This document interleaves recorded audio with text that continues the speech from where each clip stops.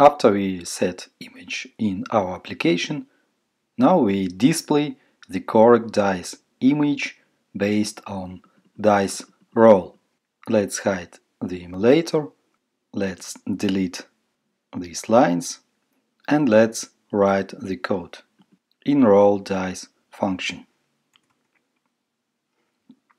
If the user roll our dice 1, then to our dice image we set image resource.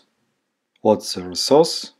R resource point drawable point dice 1. Dice roll is 1, then dice image is dice 1. Else, if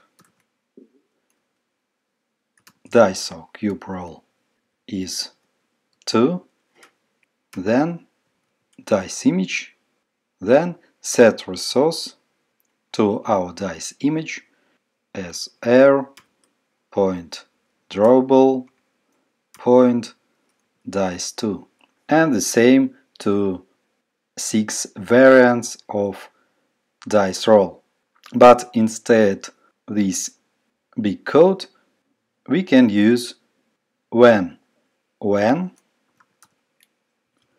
cube roll is 1, then set image resource to our dice image as dice 1. When cube roll is 2, then set image resource to dice image as dice 2. We can copy 3, 4, 5, 6 roll dices and make it quickly. 5, 6 dice image, 3, 4, 5, 6. I have error because I delete brace. That's okay.